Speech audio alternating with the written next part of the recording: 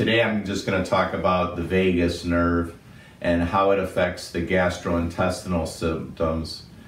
It's interesting, people come in often with clicking, grinding, crunching in their neck, and then they have terrible migraine headaches, neck stiffness, disabling symptoms, dizziness, ringing in the ears, swallowing difficulties, and they're coming here for that. But as far as our assessment, our overall assessment, we start asking them about gastrointestinal symptoms such as bloating, a very sensitive stomach, constipation, then diarrhea. Some of the people have Crohn's disease and ulcerative colitis, and they would have no idea that it's from their cervical instability.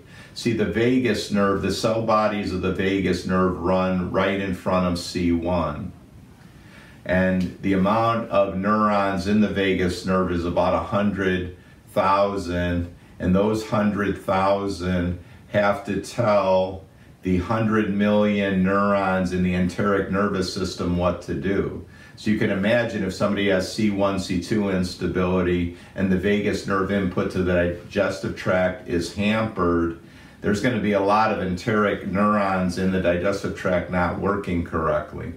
When the vagus nerve is working correctly, it tells the stomach to secrete stomach acid. So if you have a vagus nerve problem, you could not be digesting your food very well because it can't break it down because of a lack of stomach acid. So what would that cause? That would cause gastroesophageal reflux, right? Because the food's just sitting in there. It would cause bloating. The vagus nerve also stimulates the pancreas to make enzymes. So think of the double whammy. You can't make stomach acid, then your pancreas can't make enzymes to digest the food. Again, then the food's not getting absorbed, so of course you could get cramping and diarrhea because the food's not getting absorbed. Plus you're going to feel very tired because you're not absorbing the nutrients from the food. The vagus nerve also tells the intestines to contract. So then if the vagus nerve isn't working right, you could also get constipation because there's people that they have to take a laxative to just have a bowel movement. If you're somebody like that, you should get a digital motion x-ray to see if you have cervical instability. Because it could be that your terrible constipation that you've had for your whole life is actually a upper cervical or cervical instability issue. Even secretions from the liver and also the spleen, which controls inflammation in the body, that all depends on proper vagus nerve input.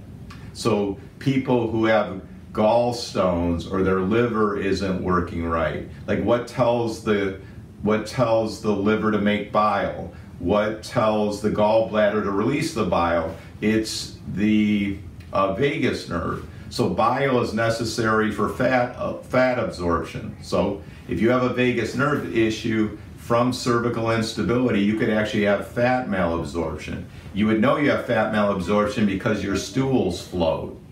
Stools are supposed to be the consistency of a banana. They're supposed to slowly go down. So you should be checking your stools and whether they go down at the right rate.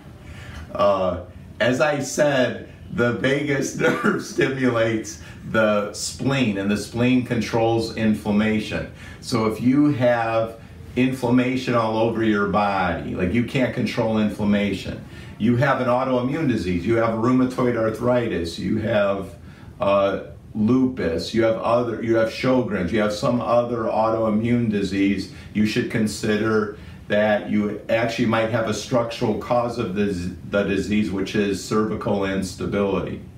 Even leaky gut syndrome, guess what happens when the vagus nerve doesn't have input to the digestive tract?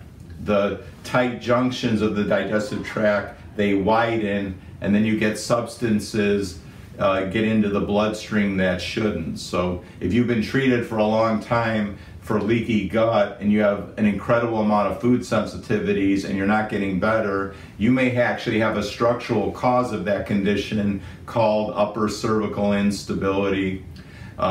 hampering vagus nerve flow and causing the condition.